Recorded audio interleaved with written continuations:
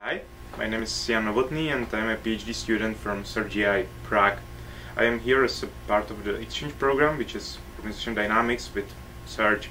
I am here as visiting scholar. I am here on my own self-study. What I do here, just work as I do in Prague.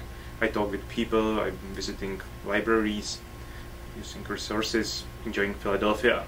Especially here on Organization Dynamics, for me it's a very good experience to talk with people who are solving their real daily problems, like problems from their companies and problems which are really far from academia, where I usually work.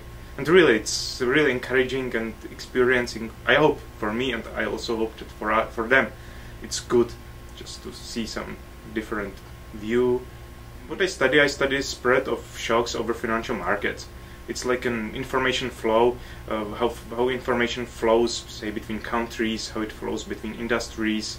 It's real tricky, it's technical, it contains a lot of technical issues, and it works with information which is hard to quantify. And it's good to talk with people how they perceive, for example, how people from industries, how they perceive information which they see, how they process information which they can hear in news.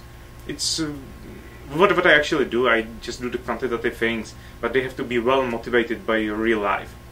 And the best way how to understand how this mechanism work is to talk with people. Ask them, okay, if you see something, what does it mean for you?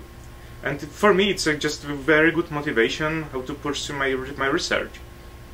So that's what I do, and that's why it is very helpful for me to be here and to talk with people from very diverse industries and fields. Well, thank you very much. You're welcome.